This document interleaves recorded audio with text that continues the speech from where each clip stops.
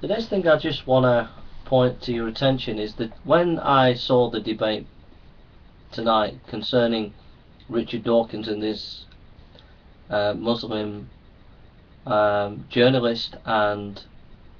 the audience in the university, some were Christians, some were atheists, but many were Muslims. The thing that was quite impressive was that the Muslims who were asking the questions were well informed, and the Christians who were asking the questions were well informed. And I just feel that Richard Dawkins is just caricaturing ordinary people who were religious, as if they don't grapple with the questions, they don't grapple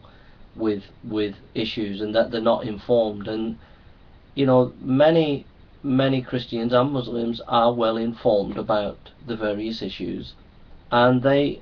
don't particularly buy into this brand of atheism, especially this militant kind of proselytizing evangelistic ministry that Dawkins and his fellow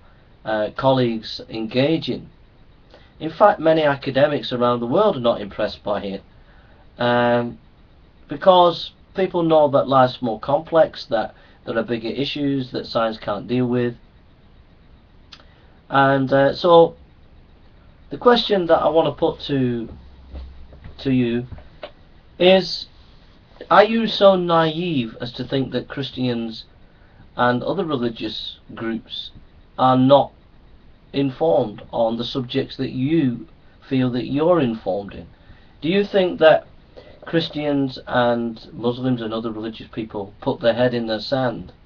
but you are sort of intellectually superior and have read the articles and the books of your position and the other people's position, and you're much more informed than everybody else, and so you're much more superior? Do you really believe that? Or could it not be that actually other people just take a different opinion than you, who are just as educated and who have good evidence for their position? It seems to me that